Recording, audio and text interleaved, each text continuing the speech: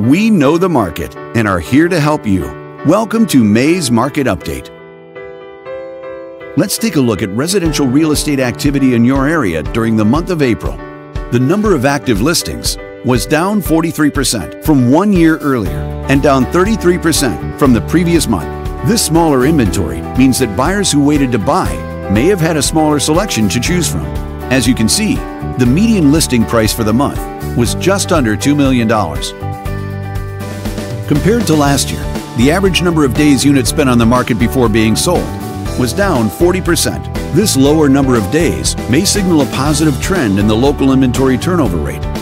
The median sale price was just under $2.3 million. The number of units sold decreased 78% year over year and increased 100% month over month. Despite a slight annual decrease, this upward monthly sales trend indicates positive momentum.